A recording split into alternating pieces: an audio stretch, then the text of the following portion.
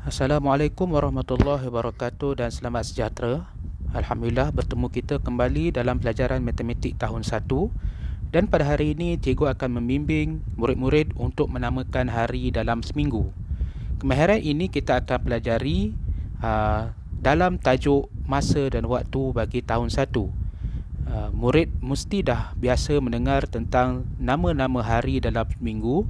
Dan pada hari ini cikgu akan membimbing kemahiran-kemahiran yang berkaitan dalam menamakan hari dalam seminggu. Okey, dalam buku teks Matematik Jilid 2, muka surat 38, murid boleh lihat ada beberapa contoh dan juga nota di situ. Seperti yang murid dapat lihat pada seekor semut itu, pada badan-badannya terdapat nama-nama hari dalam seminggu. Dimulakan dengan hari Ahad. Kemudian seterus Ahad adalah Isnin, lepas Isnin adalah Selasa, selepas Selasa adalah Rabu, selepas Rabu Khamis, lepas Khamis Jumaat, lepas Jumaat Sabtu. Maknanya kalau selepas Sabtu dia akan jadi hari apa? Dia akan jadi hari Ahad, dan itulah pusingannya dalam seminggu. Dia akan disusun dengan betul nama-nama hari itu. Dan harap murid dapat mengingati susunan nama hari yang betul. Sebab kalau murid tak ingat nama susunan hari yang betul, murid akan jadi keliru dengan hari-hari yang terdapat dalam seminggu. Dalam buku teks itu juga, murid boleh lihat ada seorang murid menyatakan ada 7 hari dalam satu minggu. Mesti ingat, 7 hari bersamaan dengan satu minggu. Murid mesti ingat ini adalah penukaran unit melibatkan hari dan minggu. Kemudian ada juga terdapat di dalam nota ini, hari ini, katakanlah hari ini hari Jumaat, semalam iaitu hari sebelum ialah hari Khamis, esok iaitu hari selepasnya, selepas hari Jumaat ialah hari Sabtu, dan lusa katakanlah hari Jumaat, lompat 2 hari ke depan, itu dinamakan sebagai lusa, hari Ahad. Dan juga ada juga hari di antara Isnin dengan Rabu.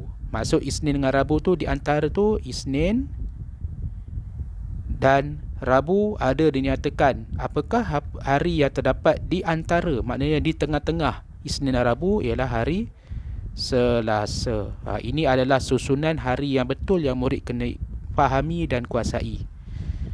Cikgu juga boleh nak menarik perhatian murid dalam aktiviti buku teks Matematik Jilid 2, muka surat 40. Kita cuba bincangkan latihan yang terdapat di dalam buku teks.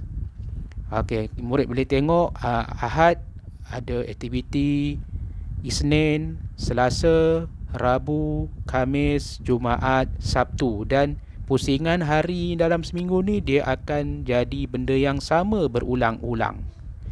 Itu maksud dia, susunan hari yang sama.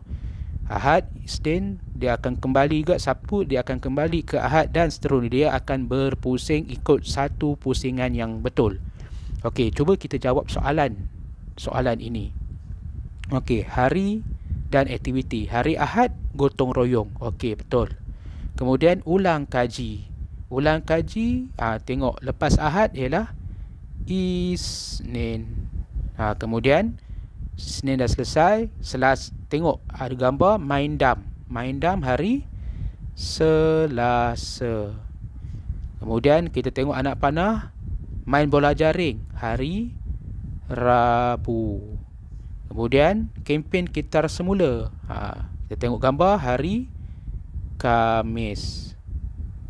Kemudian gambar yang seterusnya, anak panah pergi ke perpustakaan pada hari Jumaat.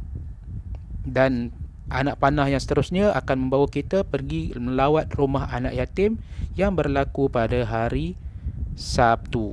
Seharusnya murid dah faham bagaimanakah susunan hari yang betul berdasarkan aktiviti yang terdapat di dalam gambar. Ini adalah aktiviti yang kita boleh lihat dalam buku teks Matematik Jilid 2, muka surat 40. Kita bincangkan supaya murid dapat faham lebih lagi apakah yang dimaksudkan dengan hari dalam seminggu. Seterusnya, dalam nota ini juga cikgu akan menerangkan apakah yang dimaksudkan dengan hari sebelum. Hari sebelum bersama juga dengan semalam. Contoh, sebelum hari Jumaat ialah hari Khamis. Katakanlah hari Jumaat, maknanya hari sebelum, kita undur sehari ke belakang. Itulah maksud dia hari Khamis. Kemudian hari ini Isnin, semalam hari Ahad. Hari Isnin. Kalau semalam kita undur sehari ke belakang, kita undur maknanya hari Ahad. Yang penting murid ingat susunan nama hari dalam seminggu. Harap murid faham apakah yang dimaksudkan dengan hari sebelum ini. Kemudian hari sebelum lawan dia hari selepas. Kalau hari selepasnya ialah sama juga maksud dia dengan esok. Contoh, selepas hari Selasa ialah hari Rabu. Maksud dia katakanlah Selasa.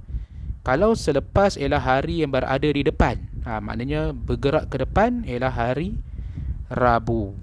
Contoh yang kedua, B, hari ini Jumaat, esok hari Sabtu. Sama juga kalau kita cikgu buat secara bentuk gambar rajah, Jumaat, esok ialah hari yang berada di depan, iaitu Sabtu.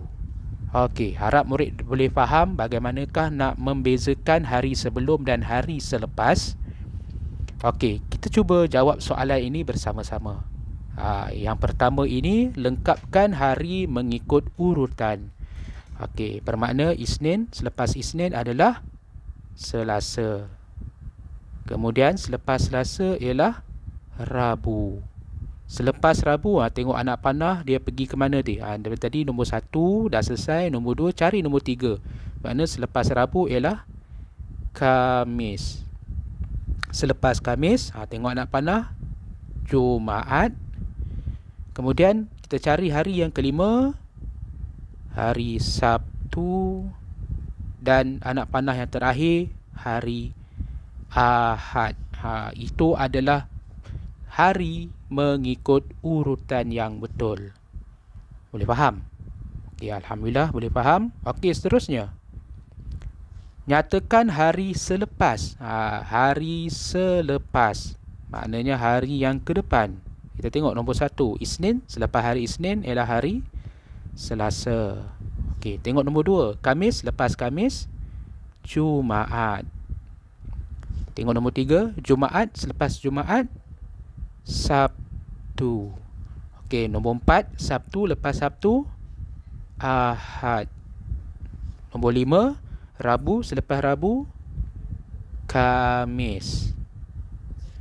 Nombor 6, Ahad. Selepas Ahad, Isnin. Okey, alhamdulillah murid dapat menjawab soalan ni bersama-sama dengan cikgu. Okey, dan seterusnya kita nak jawab soalan ini. Isikan tempat kosong berdasarkan jawab soalan yang diberi. Okey, lihat soalan yang pertama. Seminggu ada berapa hari? 7. Okey, bagus. Hari ini Sabtu, esok hari Sabtu. Selepas Sabtu ialah Ahad. Okey, semalam hari Rabu. Hari ini hari apa? Maknanya kalau semalam hari Rabu, kalau hari semalam hari Rabu, hari ini ialah hari Khamis. Semalam hari Jumaat, lusa. Lusa. Semalam hari Jumaat, katalah hari Jumaat, lusa. Kalau lusa, kita kena lompat 2 hari.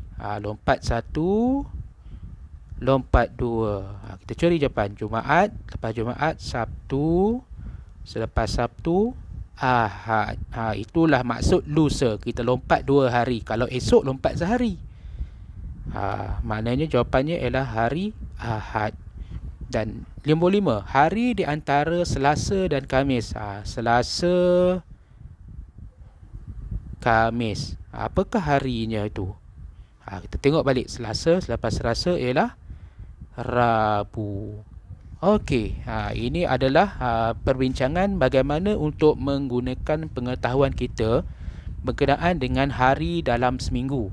Yang pertama tadi kita dah belajar susunan nama hari dalam seminggu.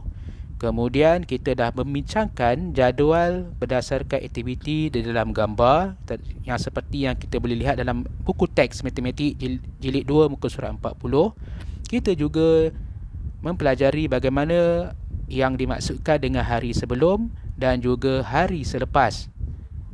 Maknanya harap murid dapat membezakan apa maksud hari sebelum dan hari selepas, esok ataupun semalam. Murid mesti dapat membezakan. Kemudian kita dah membincangkan soalan-soalan untuk menguji pemahaman murid. Yang pertama tadi, melengkapkan hari mengikut urutan itu susunan. Yang kedua, kita membincangkan bagaimana untuk menyatakan hari selepas. Dan yang ketiga, kita nak membincangkan jawapan berdasarkan soalan yang diberi.